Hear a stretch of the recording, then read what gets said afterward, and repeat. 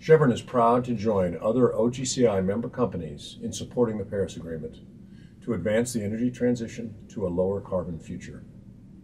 Our company is contributing to OGCI goals through three action areas.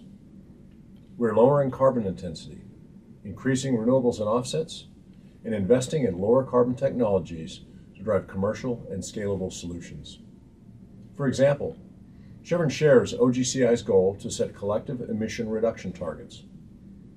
Chevron is reducing methane emissions intensity, and we're applying our experience to lead the OGCI methane workstream.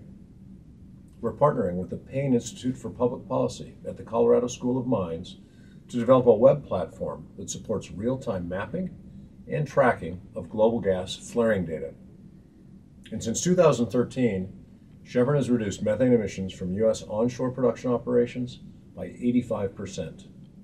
And we've reduced flaring and associated emissions by 22%. Another example is our work to advance carbon capture, utilization, and storage technologies. Along with other OGCI members, Chevron joined researchers at Stanford University and the Energy Futures Initiative to study how CCUS can achieve scale in California and contribute to the state's climate goals.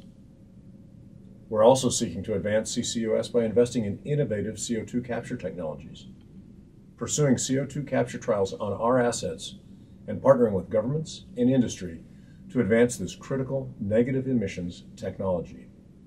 We've teamed with Svante, a carbon capture technology leader, to evaluate the feasibility and design of a 10,000 ton per year carbon capture unit in our California operations.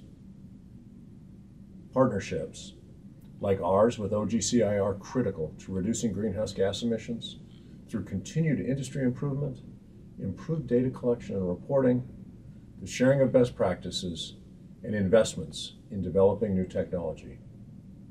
To get there, different stakeholders must play different roles. And by working together, we can find common ground and forge a path forward toward the lower carbon future we all desire.